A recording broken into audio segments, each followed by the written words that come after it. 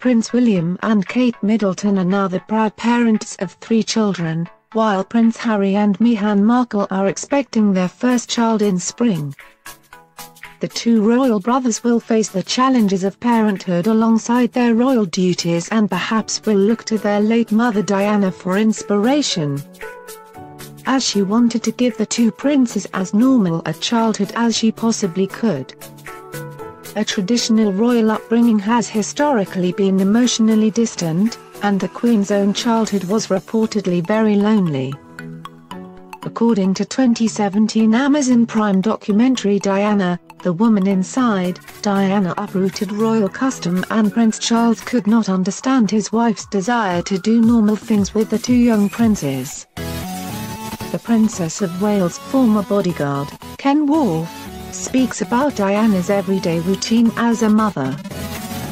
From day one, unless there was an engagement that took her abroad, she'd take William to school and be there when he arrived home in the afternoon, he says. She did things with them that other royals didn't do. She took William and Harry out, took them on the London Underground, took them on London buses, and in London taxis. He also relays an anecdote where a London bus driver could not believe his eyes and did not know whether to charge his royal passengers a bus fare. "Why do you want to take them on a bus?" Charles reportedly asked Diana.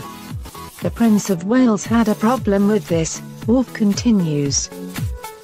The Prince of Wales couldn't see that. This was her way of saying, "Look, this is what is out there," Worth argued. He added, Charles would say, "Why do you take them to a burger bar? We've got a perfectly good chef."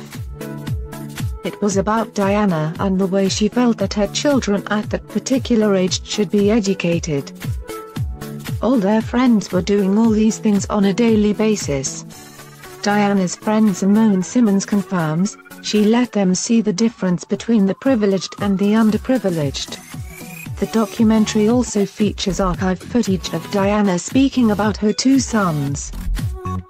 "He's very much an organizer, which probably might be helpful in future years," she smiles, and how William just adores other children.